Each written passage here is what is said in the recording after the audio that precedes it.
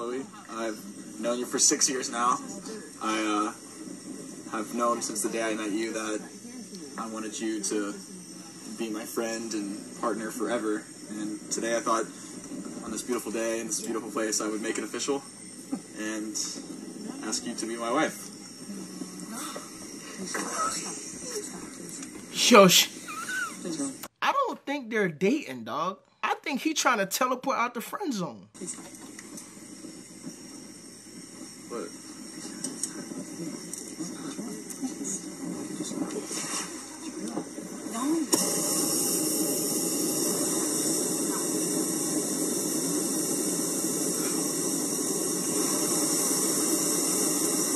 I'm embarrassed for him.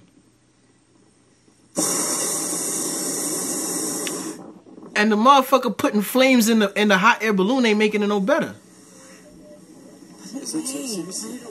Put it away. This is probably one of the cringiest things I've ever seen. But at the same time, I don't be feeling sorry when I see niggas put themselves in situations like this, because you dug that hole for yourself. You allowed yourself to be putting that far in the friend zone. And at the same time, I really do need the backstory, because there is no way in hell that she was leading you on that good that you bought a ring out. What is the backstory? We can insinuate things. It's bad to insinuate, but still, shit. Let's try. Was he in the friend zone, and at a moment of weakness, she let him clap the cheeks, and we had a situation where you give somebody an inch, they take a mile? Is that what's going on right now? Did she let you pet the monkey in the zoo, and now you think you Tarzan? Is that what happened? Fellas, learn to read the situation. Now he finna get a gym membership and turn into the Punisher. Like, where'd you get that? Your smile is beautiful. Ooh. What's your name? Sarah. Where are you from? Arizona. Oh, you are? I live in Scottsdale. Oh, really? Yeah. Where do you live? You live in Arizona right now? Like Phoenix area? I just moved here on Sundays. In Miami? Well, Fort Lauderdale. Okay. I live part-time Brickell and then part-time Arizona. So Miami here. I'm like... Internet, can you help me find this young man in the background so I can give him his flowers? If you're not scoring, you need to be setting up an assist. This young man sacrificed his body, laying on the floor, to make sure that the defense was covered so that our main man could score. Listen, Internet, if you ever find yourself in this situation, do what this young man did. I salute you. There should be a disclaimer that comes with that message, because everybody ain't a good wingman. It's the truth. You might have somebody that sets you the right screen that allow you to score, but at the same time, you have somebody out there that'll set an illegal screen and get called for an offensive foul. Now, let's break this down with a dating part. You pull up on a young lady, you start having a conversation, you got a homeboy with you, he start talking to her friend. If his conversation game is on point, you're good. He's able to keep her distracted long enough so you can get the number and you can be on your way. But let's be honest, we all have those friends that talking isn't their strong point, and they might say something stupid to where the friend turns around and says, girl, we gotta go. So my thing is, if you don't know how to talk. I just had the worst date in history. We rode in my car. He talked the whole time and didn't ask me any questions or let me speak. He was demanding to the waiter, which I thought was very rude. He was speaking to random people. While we're sitting there, I'm trying to talk to him. He's just speaking to random people. But when the check comes, he looks at me. So I go ahead and pay the bill. And then we're walking back to my car. Now I have to drive him home, give him a bag, put him to bed. Hold on. Wait, she trying to be funny. It's either like she talking about a child or whoever this man is, he hitting the bottom. You feel me? Let's time to myself, because going on a date with a toddler is crazy. Look at my boy. So sour. I just had the worst date in history. Bruh, I really thought she was talking about a grown man, but that is how kids be making you feel. You know, sometimes I go out with my son and I be like, bro, why are you so ungrateful? I'm not gonna lie, I've realized something about my son. My son is very personable. He's very personable, bro. Talking about the devil, listen to him. Listen to him. Hey, say Kim! Say Kim!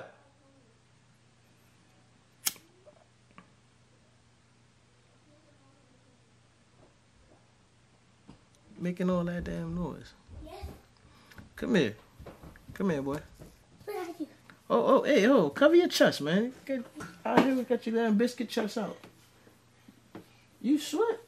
Why you running around here like you in Baywatch?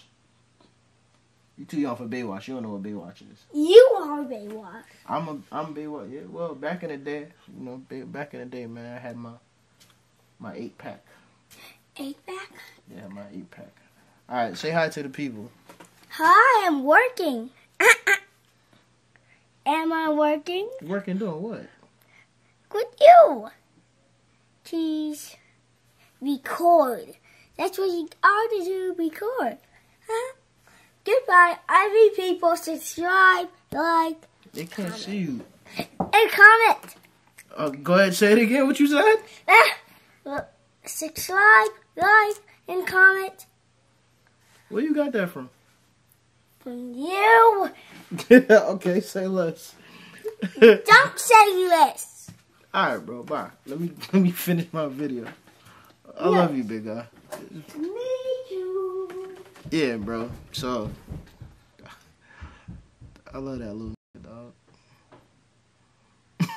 Anyway, I know it's about 25,000 of you guys that watch these videos that still haven't subscribed. Hit that subscribe button. Come on now, we almost at 100K, man. We almost at 100K. And follow me on the gram. Follow me on Instagram.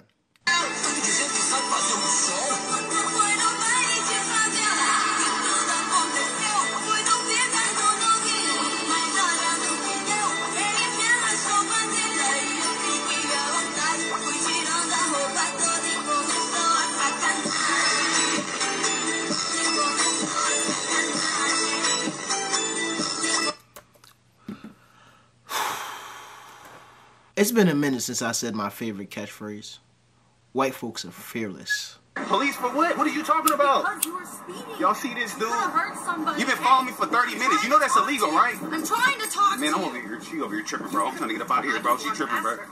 Why is you do? Man, stop playing with me, man. You could have hurt somebody. And you Man. can't even look at me. Police for what? What are you talking about? Because When I see videos like this, my black kings, even my white kings, my black and my white kings, if you ever find yourself in a predicament like this, I need you to take a step back and assess the situation. She might be telling you that she want to take a trip to Stroke City. She just don't know how to ask. Now, I ain't saying go out there and find yourself in a P. Diddy type predicament. No, but just assess the situation. Calm her down. Say, hey, what's going on? What's wrong? Are you okay? Honestly, you want to talk about it? Are you okay? To be honest, though, I don't know, man. If you out here acting wild like that with me, I don't know if I want to take you to Stroke City. It might come back and haunt me. Oh! Yo. Dude, nice BMW. Thanks, man. Is that thing fast? It's pretty fast, yeah. How much horsepower are you pushing? Like 500. That's nothing. That's so slow. That's pretty quick. You want to see fast? I'll show you fast. Ooh, so cool. I drive a big microwave. Shut the fuck up. He tight. He tight. My man said it's so cool. I drive a big microwave. Tesla drivers is right up there with BMW drivers for me, bro. Because these fucking Teslas are fast as hell for no reason. I remember when I had my V6 Challenger. Now, the one thing about people that have V6 Challengers and V6 Mustangs and V6 Camaros, they be thinking that they car faster than it actually is. And I was one of those people. The first year I got my car, we took a road trip to Florida. I've always seen Teslas on the street, but I've never thought to race a Tesla. You know, I never really paid attention to them like that. I didn't even know they were that fast. On our way to Florida, a Tesla got next to me, and he was trying me. And in my mind, I'm like, bro, I know for sure you not trying me in that goddamn, you know, them shits, to me, them shits is ugly, bro. He had the little hatchback, the same thing that was Dig That. So I'm like, I know you're not trying me right now. So I took off on his ass. Well, I thought I took off on his ass. And then I got embarrassed.